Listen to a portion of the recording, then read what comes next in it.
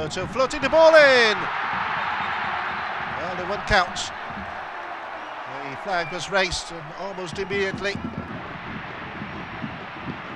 It's well stopped by Tokushige.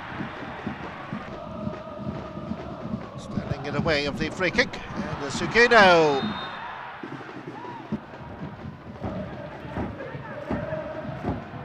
Well, the shot finds the back of the net. And it squeezes past Tokushige.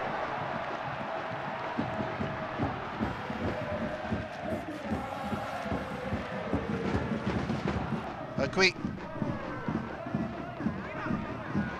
Well, finally, Vissel Kobe got it all wrong. Kondo, the strike. Straight to Sugino from Makubo. For Kashiwa Reysol, supposed to just have one for Vissel Kobe. As the ball is kept away by Tokushige.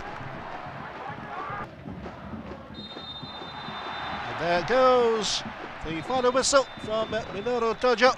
The final score then, Kashiwa Reysol 1, Vissel Kobe 0.